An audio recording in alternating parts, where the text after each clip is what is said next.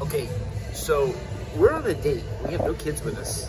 No Ethan, no Brady, no Lincoln. It's awesome. And we're at Melt in Avon. We've been here a couple times. We've been to a couple different Melt locations, even though we go to Cedar Point all the time, and we've never been to the one at Cedar Point. It's interesting here, this Cleveland Baseball Club, season 1920. This is on today. They just changed the name of the Indians to the Guardians. It's not fun. But we're gonna eat.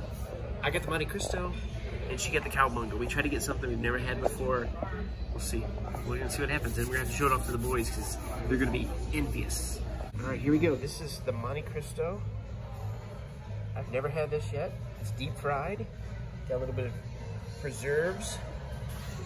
Oh, some fries, and then she got the cowabunga, Teenage Mutant Ninja Turtles. But she's got pepper, and she added pepperoni because they don't come on it. It's got full pizza rolls on the sandwich, and they have great ranch here. So we split them. That was what I ordered. That's what she ordered.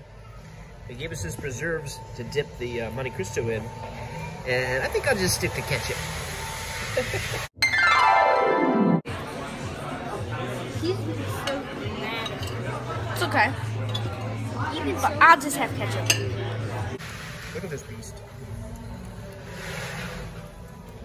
Look at that. Oh my gosh. All right, we got to wrap up our meal. We just ate at Melt here in Avon, Ohio, just outside of Cleveland. How many times have you been there? Several. Third time at this establishment, though it was before COVID that we were there. We've been to the one in, I think was it Lakewood? Lakewood is the original. And then there was another one we've been to, I don't remember that's at, up by like Beechwood. Might be in Beechwood. I had the Monte Cristo. She had the Teenage Mutant Ninja Turtles cowabunga, which was like cheese. Well, you saw the video. But we enjoyed it. Good service, good food. It's the first time we've really ate out alone since before COVID hit. And here's the other thing.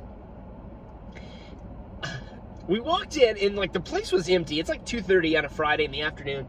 And they said, hold on, we just got to clean the table off. Though I could see like literally like 30 tables that were clean. That's just fine. They got to put us in a spot where, you know, I understand that. And it was quick. Boom, boom, boom. They had us there. Waitress was super nice. So she was very friendly, great, good service. Yep. But the funny thing is it literally was like us, like one guy sitting by himself, and then like another, but two people. That was it, and some people outside. But when we left, there's literally like a dozen people waiting, like in the waiting area to get caught up for a table. Though there's like hundreds of tables, or not hundreds, but there's just like dozens of tables. So I'm not sure what happened there. I don't know if maybe they just don't have enough service. Our waitress was great. Yeah, she was. She just, you know, she wiped off the, you know. I don't think she wasn't busy. That's the thing. She wasn't busy. I think we were the only customers except the 30 people waiting to come in, which is crazy.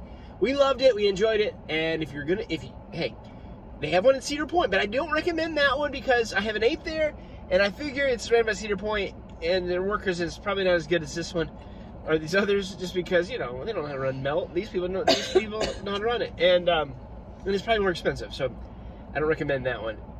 But maybe I'll eat it one day, and then I'll recommend it. We're gonna go do some shopping, and then we're just gonna turn this off because we want to spend some time alone. So go to Melt. Okay.